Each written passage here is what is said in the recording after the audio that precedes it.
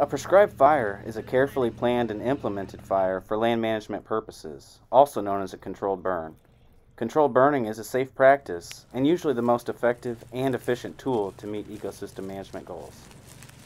We're conducting a prescribed burn on a grassland in Calverton to prep for some wildfire drill operations. These are training operations for our prescribed fire crew in order to have the necessary training to conduct prescribed fires in the Central Pine Barrens. Before a controlled burn is conducted, a detailed and technical plan, or prescription as it's known, is drafted and then reviewed by multiple experts.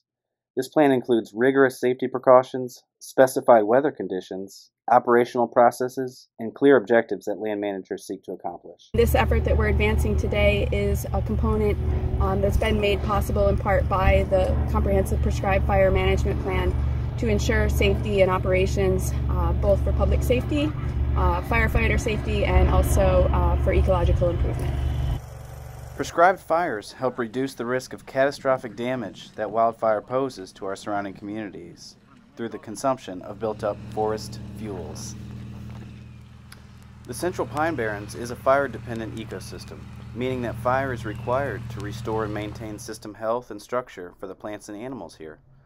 These pictures show how quickly the forest regenerates to a healthier and safer state after prescribed fire. Managing these forests with prescribed fire is an integral component of good stewardship, providing many benefits for our forests and their sustainability into the future.